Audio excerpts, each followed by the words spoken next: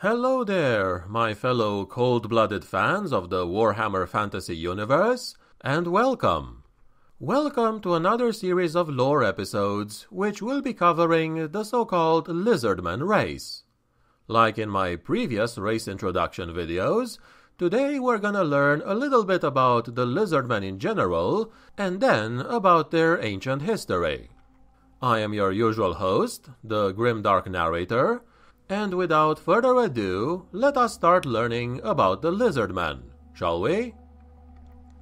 The Lizardmen, sometimes known as the Cold Ones or the Children of the Gods, are an ancient, savage race of cold-blooded reptiles that were at one time the first and oldest civilization of the Warhammer world.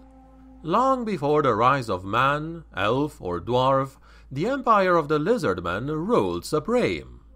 Alien, enigmatic, and without mercy, the Lizardmen were there when it all began, and will be there when the world draws its last dying breath, never tiring nor relenting, until order is finally restored on this chaotic, uncaring world.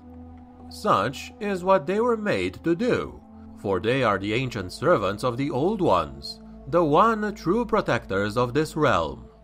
Once upon a time, in a long and forgotten age, the Lizardmen ruled over everything, dominating this ancient world during an age of primeval monsters. Although their realm is now partly in ruin and overgrown, they seek once more to rise up and reclaim that which had been lost millennia ago. While the task at hand remains impossible, the empire of the Lizardmen still fights on, unleashing their cold-blooded savagery upon any who would stand in their way on their sacred mission. From the lush jungles they come, beneath totems of gold, the Lizardmen march to war, the ground trembling from the approach of their large and mighty reptilian armies. They go to battle for reasons indecipherable to others, an ancient plan known only to themselves. None can ever understand their motives, nor their ceaseless drive, for none truly understand that they are the rightful inheritors of the world, and it is their sacred, if inscrutable duty, to restore order across the planet.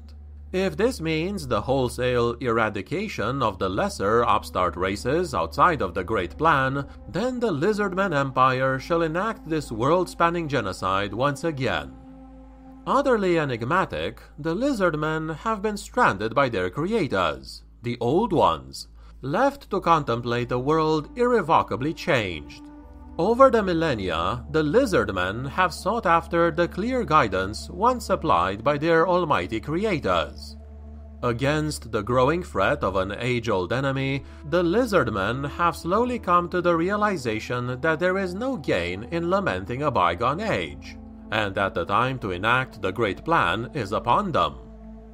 The origin of the Lizardmen is a tale that goes back to a primeval era, when the world was dark and largely encased by thick sheets of ice. Long before even chaos came to the world, in a time before elves and dwarves, the land was ruled by titanic monsters. These enormous creatures battled for dominance in the warmest regions. The ones nearest the equatorial band became the most highly contested areas.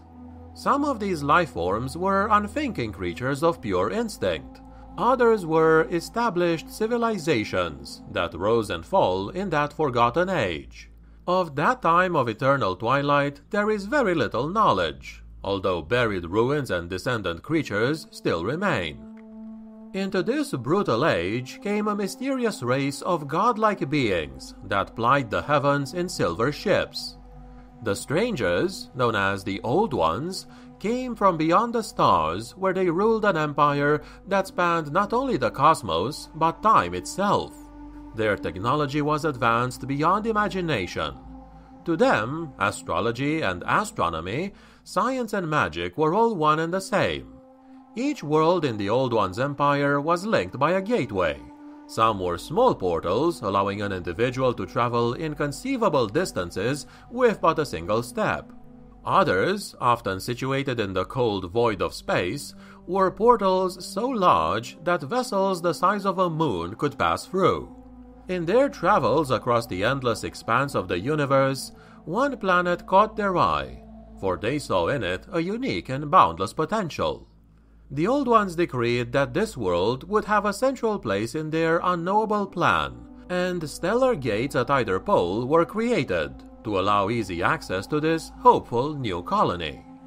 Before the designs for their newest planet could be set in motion, the Old Ones had to reshape it to better fit their needs.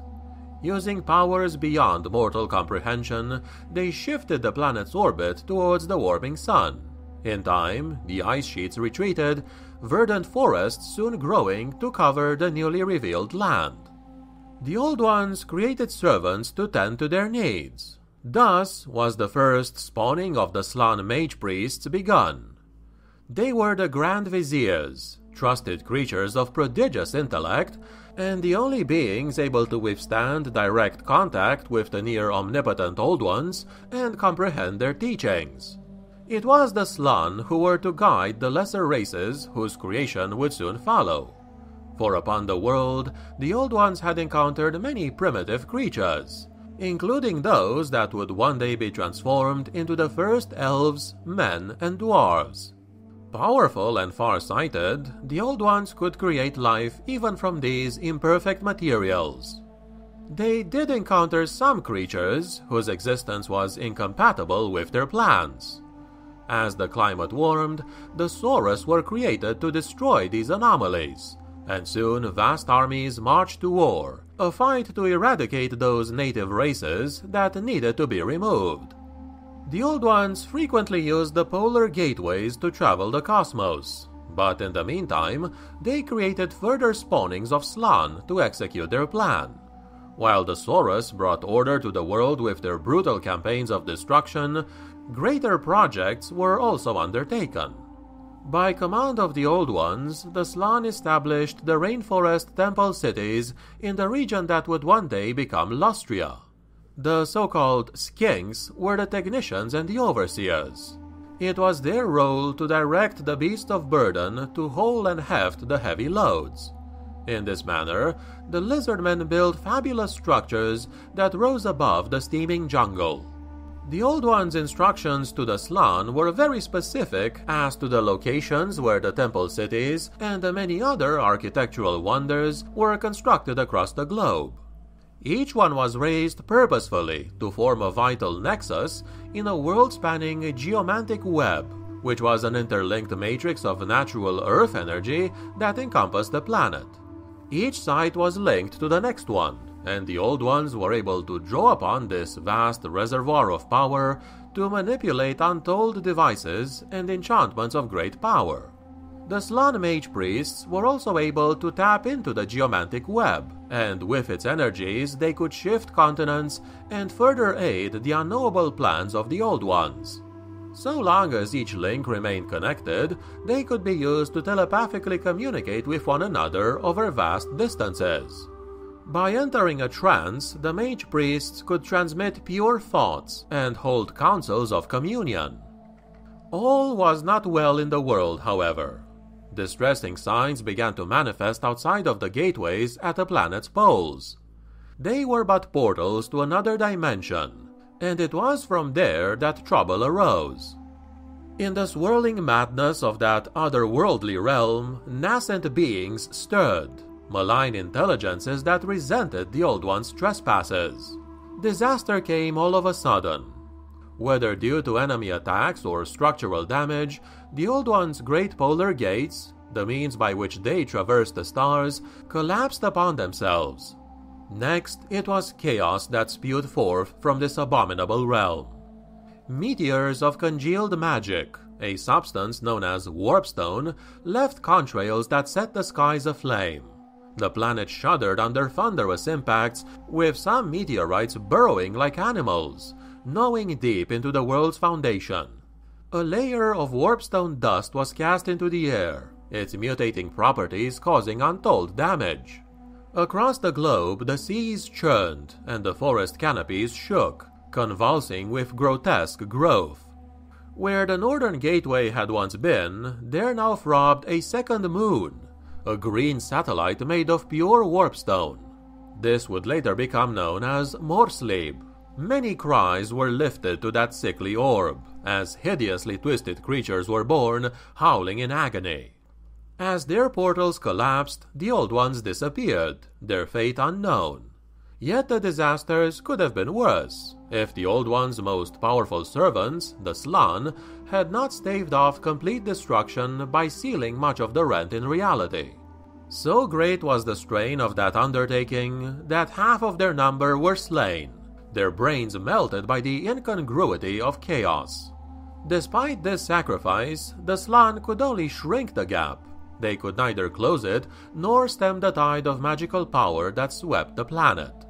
The Old Ones were gone, and the Lizardmen and the fledgling races were now abandoned before a new and diabolical foe. In the wake of the clouds of magic came the demonic legions of the Chaos Gods. They crystallized out of the burning madness, materializing in numbers beyond count.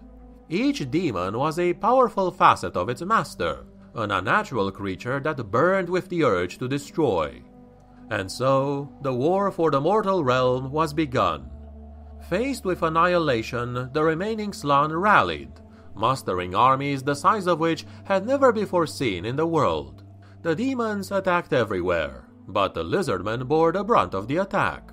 What followed was a series of terrible wars, titanic clashes that spanned continents, lasted centuries, and claimed millions of lives. The Saurus met the demonic tide, able to match their ferocity and return it in kind. But the might of the Lizardmen did not rest solely with its armies. The Slann, atop their pyramid temples, gathered the rampant magical energies to fuel spells of unprecedented destruction. They gulped in the magic-infused air and belched forth firestorms, unleashed tidal waves, or split the earth asunder to lay waste to the invaders. In the war's opening stages, the Slann proved more powerful than even the most magically adept of the demons.